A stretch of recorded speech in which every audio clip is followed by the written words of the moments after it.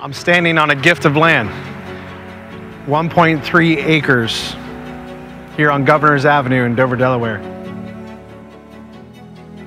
It's actually a few mailboxes down from where Calvary began over 60 years ago. We've come full circle. It doesn't look like much, but I'm standing on holy ground. Why did God give us this land? What's His plan and how will He provide? We don't know exactly, but one thing God did tell us to do is to pray, to wait, be patient, seek His face and His will. I see potential.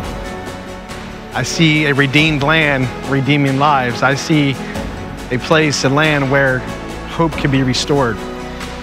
We've had many dreams in this community and many dreams that Calvary would like to do, but we want God's dream. And so again, we seek and wait for God's will and plan. Here's what I do know too, that if God's in it, anything is possible.